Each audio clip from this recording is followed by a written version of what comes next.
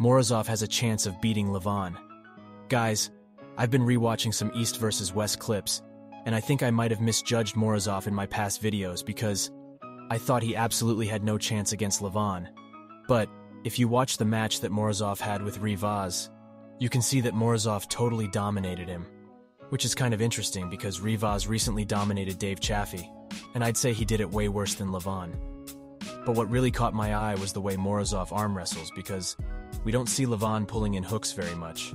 Actually, back in the day, for an example, when Genadi beaten Levan, he used his hook to gas out Levan, and we haven't really seen lately anybody able to hook Levan.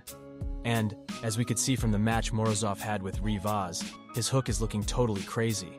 And also we have to count with the fact that, in every event there are, Morozov always shows up stronger than before. So now I've gotten more excited to see Morozov versus Levan.